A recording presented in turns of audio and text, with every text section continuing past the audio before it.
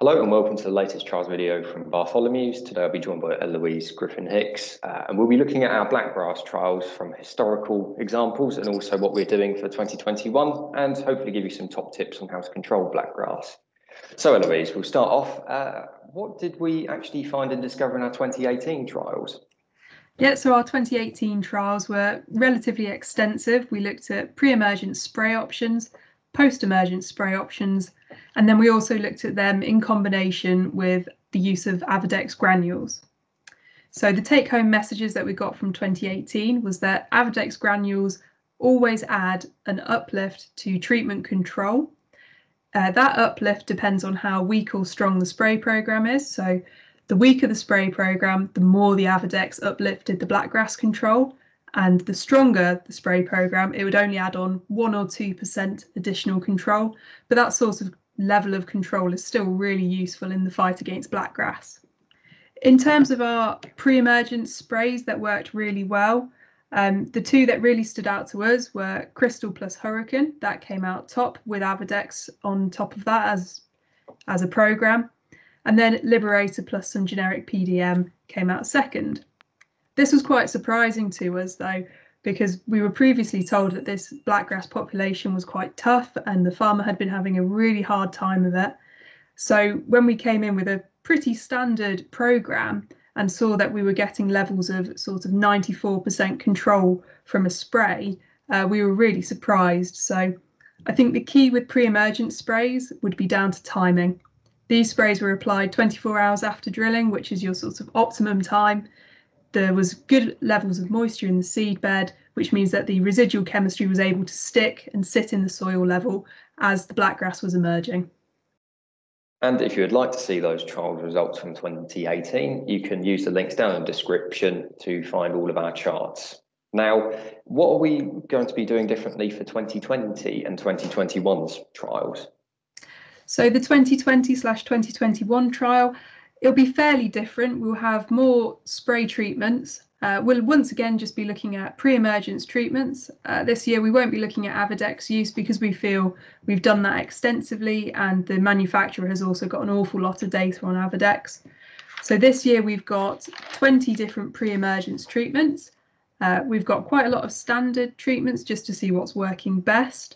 We have new products from 3 manufacturers, including some new actives and some different formulations of current actives.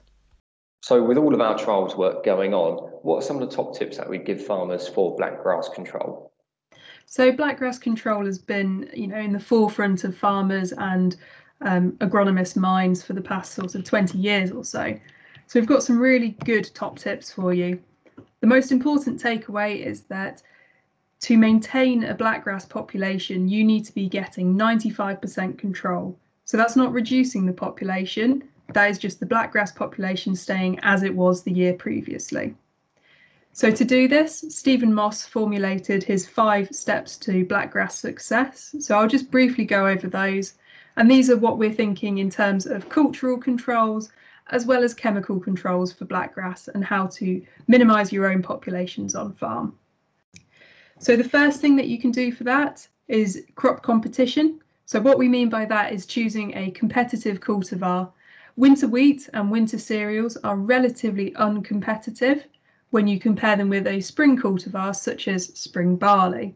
So spring barley will be much more competitive than winter wheat and therefore will suppress more of the blackgrass that is chitted in the seed bed. So if you can use spring barley instead of winter wheat, I understand it's a rotational program, but where you can put spring cereals in, that is a very good thing to do. The next thing you can do is if you are going to have a winter cultivar, such as winter wheat, you can delay drilling. So this blackgrass trial in particular has been a very good delayed drilling slot. So it was drilled on the 7th of November. This is because you can see there's blackgrass curves, so you can see where the blackgrass is germinating. The majority of the blackgrass will germinate in September. September is where you're normally wanting to drill a winter cereal. So if you can delay that by 2 weeks, you can reduce the population. So if you push it into the middle of October or the end of October, that will start reducing the populations for you.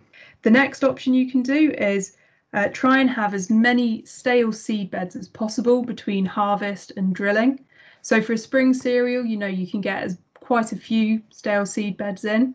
But if you can get 2 or 3 in between the harvest of your crop and then your winter drilling, that would be brilliant. And if you can squeeze an extra one in just to keep killing that chitted blackgrass seed, you'll keep on reducing your populations. And then further to this, you've got rotational ploughing has also been proven to help reduce blackgrass populations. So this is ploughing 1 year in every 5, with the idea that when you plough 1 year in every 5, you're burying all of the trash on the top down onto the bottom of the soil profile, sort of 10 centimetres deep. And then after 5 years, that blackgrass population, that seed bank that's been buried, should hopefully now be dying and have less vigour after 5 years. So you're not just turning it over every year and getting the same population up every single year. Another thing that can be done inside the crop is patch spraying. So if you've got a particularly bad area of blackgrass in the field, you can go through it with some glyphosate. Yes, it means that you lose part of the crop, but what it does mean is that you will also kill that blackgrass population there as well. So this is done hopefully before the blackgrass goes to ear and starts to set seed. If it's set seed and it's drying out already, then you might as well leave it. And then there's also the option of hand roguing. It's tedious and it also costs a lot of money, but it is one of the most effective ways of getting on top of blackgrass populations in the growing season without losing any crop. And then the last thing is your herbicide selection, which is what we're looking at here. The last thing that you should always reach for is the can of chemical. We're trying to do things in a cultural way, in a management style way, rather than just reaching for a herbicide, which is then going to start developing resistance in the blackgrass populations. So what we're hoping to do here in our blackgrass trial is discover which treatments are working best for us, what's coming in the next couple of years, sort of the next 5 years' time, and seeing if there are things in the pipeline that will help as the final option to blackgrass control.